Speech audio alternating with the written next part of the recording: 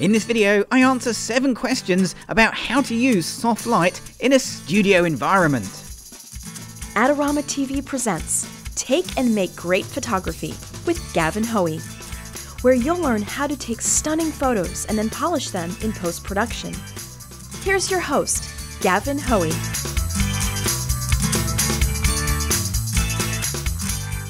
Hello, I'm Gavin Hoey and you're watching Adorama TV, brought to you by Adorama, the camera store that has everything for us photographers. Now today I'm back in the studio and I'm joined by Jack, who's going to be doing some modelling for us. And we're going to have a look at lighting, specifically soft lighting, how to create it and how you can use it. Well, let's start with actually what makes lighting not soft, maybe a bit of a myth and a rumour. And that is if you grab yourself one of these little sort of paper napkins and you kind of put it over the flash, does that make your light soft? No, it doesn't. It just makes it less powerful.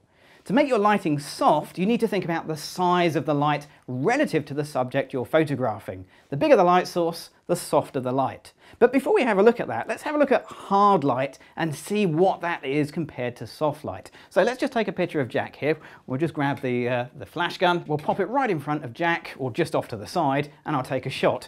Here we go. So this has no flash modifiers on at all. It is just a straight shot, and the end result is really harsh lighting. Now, how do we know it's harsh lighting? Well, have a look at the shadows. Look really close, particularly underneath the chin. And you'll notice that the cutoff between shadow and highlight is very, very sudden, and that's a hard light. Well, yes and no, because multiple lights should, in theory, give you a bigger light source. But we've got multiple hard lights. As a result, yes, you'll get a slightly softer look, but you'll also get multiple shadows. Let's have a look and see how that works out in the real world when we take a picture of Jack. Okay, so here we go, Jack. So if you can just look towards me. Brilliant. Here we go. 1, 2, 3, bang. And as you can see in the picture, there are multiple shadows on the background. The lighting on Jack actually doesn't look too bad, but if you're going to have the shadow anywhere in the shot, think long and hard before you use multiple lights like this. So is there a solution for this? Well, yes, there is. All we've got to do is turn these 3 lights into 1 light, and we do it by adding one of these. Some sort of light modifier, in this case, just a shoot-through umbrella. And all I'm going to do is just attach that onto my little light stand there. And now I've got 3 lights, but in reality, only one of them is actually going to hit Jack. It's going to be this large umbrella at the front, and that should make much softer lighting. Let's see how that looks. Okay, same thing as before.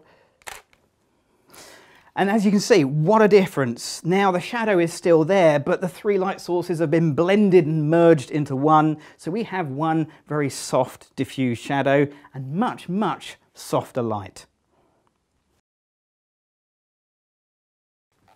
Well, no, it isn't always. The right sort of lighting depends on the subject and the look you're going for. In fact, there's plenty of occasions when hard lighting is exactly the right sort of light when you want a moody and dramatic shot, and often in black and white, hard light goes really well. If you want to find out more about how to use hard light, check out the Adorama Learning Centre, where there's lots of information and articles on how to get the best with hard lighting. However, when it comes to lighting portraits, normally what we want to do is we want to flatter our subjects, and that's where soft lighting really comes in. It's much more flattering than hard light most of the time. Well, yes it can, but not in the way that I'm using it here. If I've got the light pointing straight at Jack, that's all I'm going to get. The light from here, it's going to come straight out of the flash, and it's going to be really hard light. But without actually doing anything to the flash, other than changing its direction, I can make this soft. And all I'm going to do is point it away from Jack and at this white wall. If you haven't got a white wall, then bounce it off the ceiling. Anything where you can bounce the flash just to give you a softer light. By bouncing the light, I'm going to turn it from a small source of light into a big source of light. Remember, the bigger the light source relative to the subject, the softer the light's going to be. All I need to do is remember, when I'm bouncing the light off the wall, I need to make this a lot more powerful. So we'll just turn the power up on the flash. Okay, we'll go once more, Jack. And what a difference that makes to the picture. Beautiful soft lighting and a great portrait. Well, I like the softbox and I like the umbrella. But which one is best? Well, there's only one way to find out, and that's to test them. And that's what we're going to do here. We're going to test both the softbox and the umbrella. Now, they give a very different type of light, but they will both give soft light. So let's start with the umbrella. So with the umbrella set up, all I'm going to do is a really simple shot, and then I'll repeat it with the softbox, and we'll see how it changes the pattern and shape of light. Okay, so Jack, are you ready? Here we go. We're just going to take a little head and shoulders shot, just like that. Now, as you can see in this picture, it is very, very flat lighting, but it's lit not only Jack's face, but also the background. How's it done that? Well, because of the way an umbrella works, particularly one like this, which is known as a shoot-through umbrella, it scatters the light everywhere.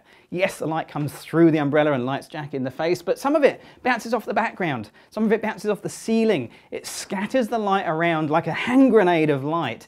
It's very, very soft as a result, but it's very uncontrollable. So let's switch to the softbox and see how that looks different. So with the softbox in roughly the same place, I'm going to take the same shot and see how it changes the look. So here we go again, Jack. Once again, Jack's face is beautifully lit with lovely soft light. But look at the difference in the background. Look how the background has gone really, really dark. That's because the softbox produces very directional light that's still soft. But because it's directional, less of the light hits the background, and therefore the background comes out darker. Well, generally speaking, the closer the light, the softer the light. You see, it's all about relative size and distance. Now, up close, this light is very nearly hitting Jack in the head. It's about as close as I can possibly get it. That's where I like to put my lights. But then this is a nice big light source. If it was a bigger softbox even than this, I could move it further back and still get the same softness of light. Let me demonstrate with this flash gun. This flash gun, compared to the softbox, is tiny. But if I move it closer towards you, the closer I get, the bigger it becomes relative to the subject. And by the time I get it to about there, it's about the same size. But that is, okay, it's out of focus, but that is just a few inches away from the camera. So in other words, if I wanted to get this flash to be as soft as the softbox, I'd have to get it very, very close to a very, very small subject. Yes, you can. You can mix all sorts of different lighting anytime you want. Now, I'm using a 2-light setup here, so my key light, my main light, is still soft because I still want the soft light on Jack. We still want to flatter him. We still want to make a nice portrait. But to light the background, I've added a second light, and that's a hard light, a bare light with nothing on it at all. In fact, I've made it even harder by putting a snoot on, which is going to make the edges just a little bit tighter to give me a nice look on the background. Let's take a picture and see how that goes. Here we go.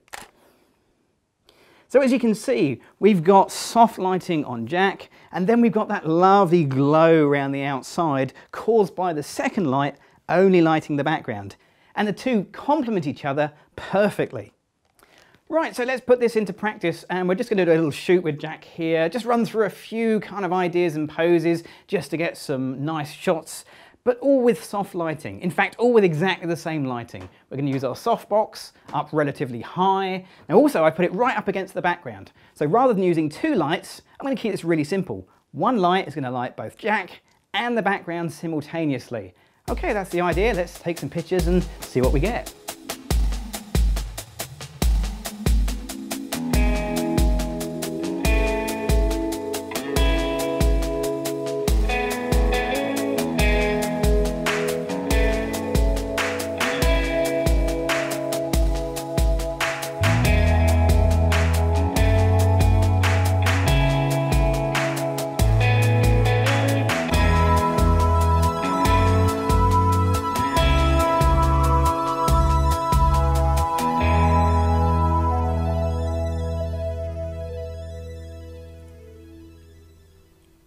So let's have a look at what I did to the images inside of Photoshop. Well, actually, I really didn't do anything to them in Photoshop. I did all the work in RAW.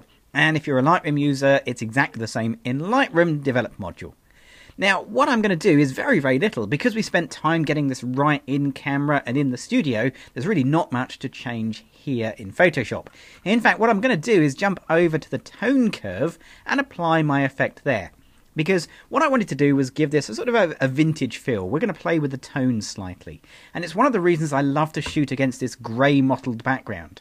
You can add gels to the background flash if you're using a multiple flash setup. Or here in Photoshop, I can apply a bit of colour by adjusting the tone curve.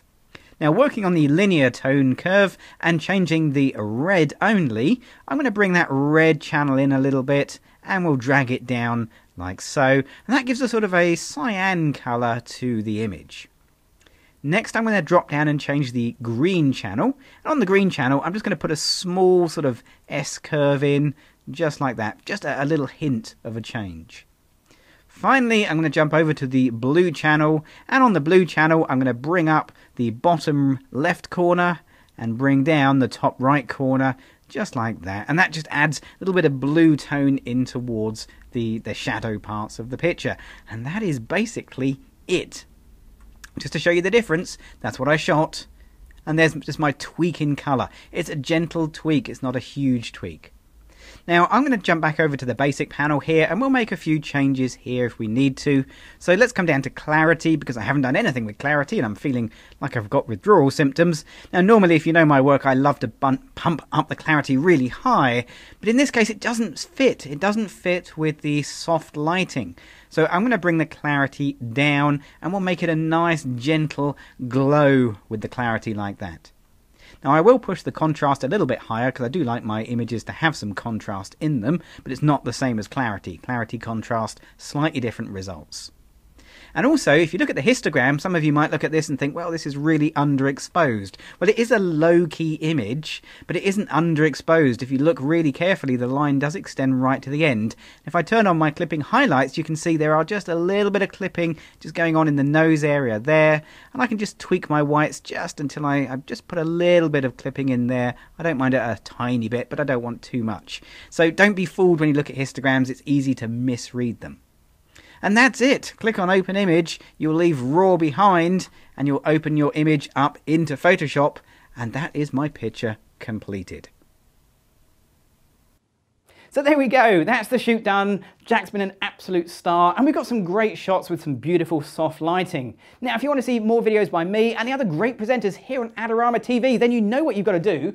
You've got to click on the subscribe button. I'm Gavin Hoey. Thanks for watching.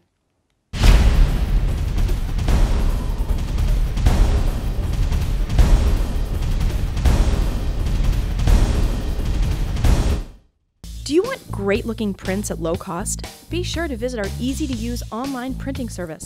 Adorama Pix has professionals who treat your images with the utmost care that you can count on. For a quick turnaround on photos, cards, or albums, use AdoramaPix.com.